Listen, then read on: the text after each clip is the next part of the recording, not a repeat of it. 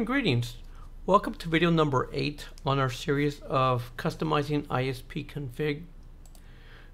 On this video, what we'll learn is how to start managing users and also the difference between a user or a client and a reseller. So let's go ahead and jump right in. I'm going to log in as freelance. Oh, here goes freelance tech.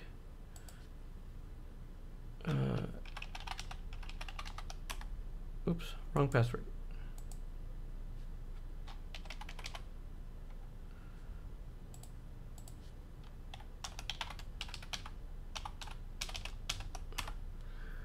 So here we are logged in as the freelance tech is the client, which was C1, and you notice that right off the back he starts seeing all his stuff, just like the admin would, but you'll start noticing that his toolbar, his or her toolbar is way shorter.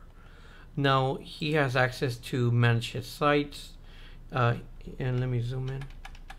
So we'll start dissecting this. He has access to websites, databases, users, and so forth. So and he has access to his DNS. Now let's log in as the second user, that marketing. So I'm gonna log off, and it was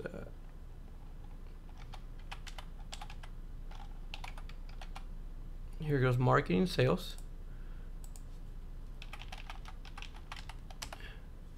Now on this one, you'll notice that he or she has more tools, just like the administrator.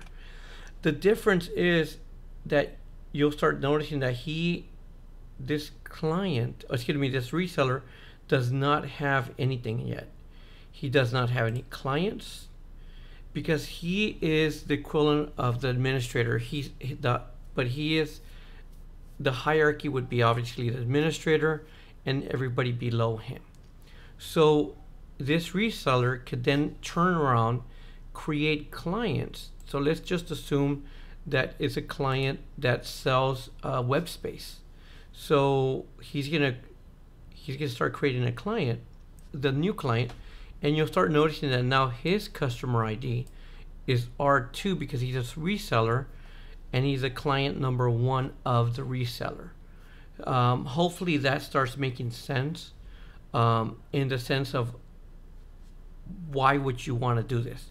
The idea is that it's designed basically to sell space, internet space.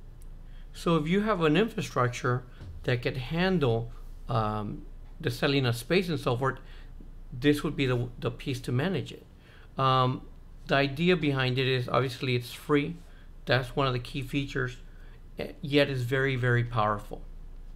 And it's already groomed to accommodate a lot of selling points where you could just go out of the database and start adding it from there. So I definitely didn't get deep into it, but at least you start seeing the gist of it. At this point, we'll start navigating deeper into it, but the next couple of videos, I want to start showing how you start tweaking a lot of these things.